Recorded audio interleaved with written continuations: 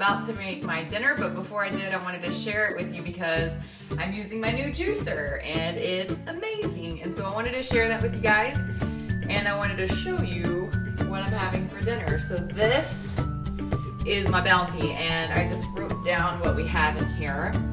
So what I have is 2 handfuls of spinach, 2 carrots, 2 apples, 2 ribs of celery, and 1 cucumber.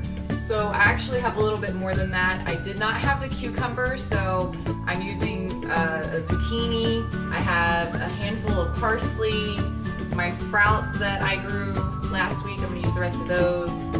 And then I think that's all I'm really adding in. So not expensive vegetables. You're getting tons of folic acid, vitamin C, potassium, magnesium, a host of phytochemicals, and a lot of stuff that, especially in the carrots and the greens, that can help reduce cancers. So juices, no duh, they're totally good for you.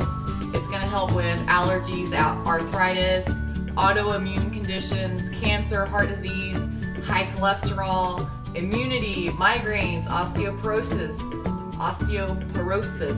skin, stroke, thyroid, and your vision. So this juice is a no joke, and I say it is about time to get juicing. Before we do, there's about 112-ish calories in that, 0 fat, 0 trans fat, 27 grams of carbs, 19 grams of sugar, and about 3 grams of protein. So let's get juicing.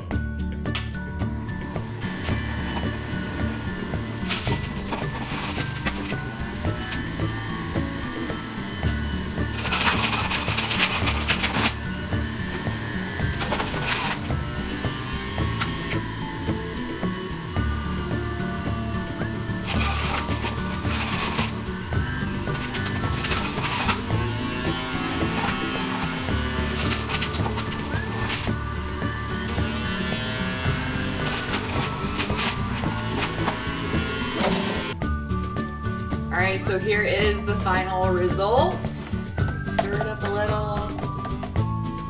And I have to tell you, I was quite nervous to try this, but I tried a little bit of it because I thought maybe I would add some ginger or a lemon to it. But